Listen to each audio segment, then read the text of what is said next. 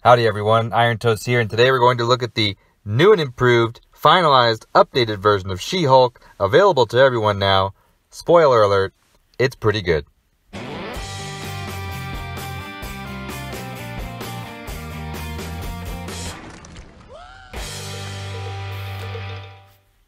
What did they change about She-Hulk?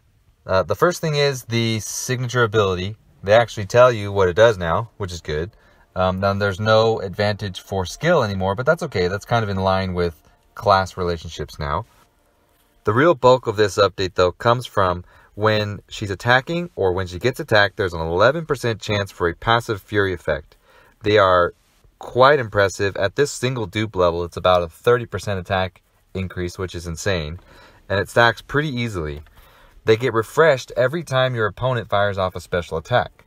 That's cool in and of itself, but also right here is this induced panic mechanic, which when you have more and more of those passive fury effects active, each one increases the chance that your opponent uses their special attack by 15%.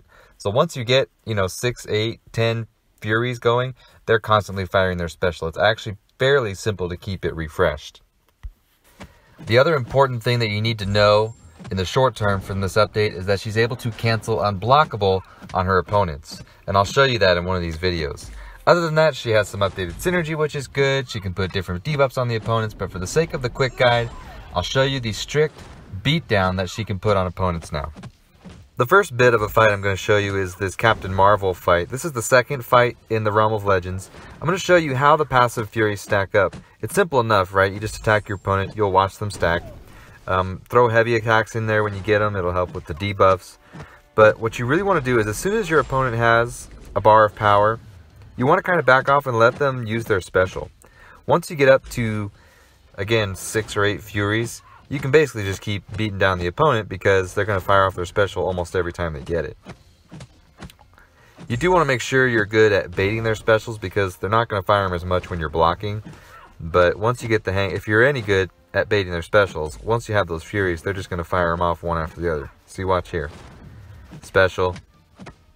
She's got a bar of power again. I'm blocking, so she's not doing it. But as soon as I back up and let off, she fires it off. Get her back up to a bar of power, fires it off.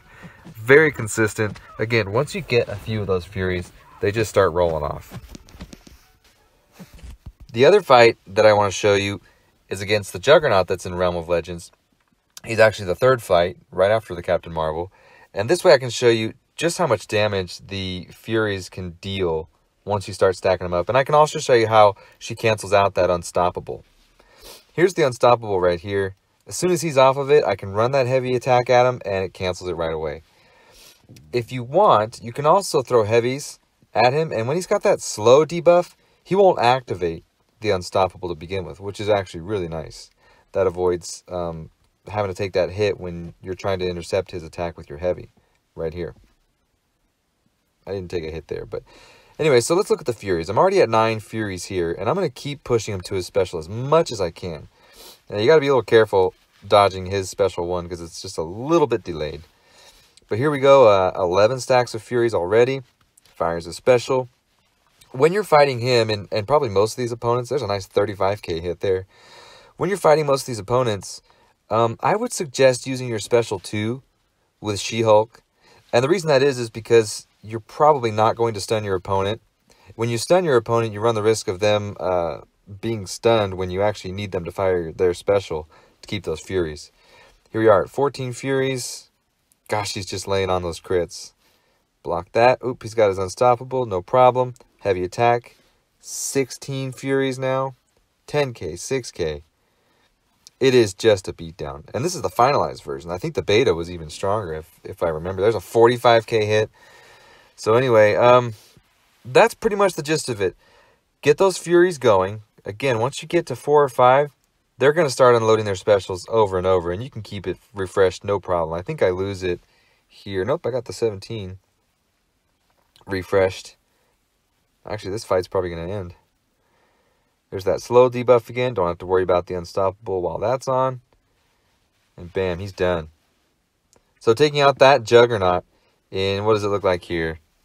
153 hits. I took a few hits because It takes me a little bit of time to get it ramped up, and honestly, his special one throws me off for the first few times also. But anyway, that's the gist of it. She-Hulk is a beast now. Is she going to be worthy for war and some of the advanced questing? You know, I don't know. Time will tell. I think it's definitely worth a try.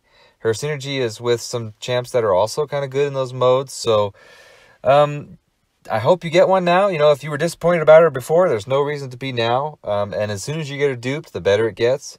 So I am all for this update. I appreciate them updating old champs, even if they do have, you know, a face only a mother could love.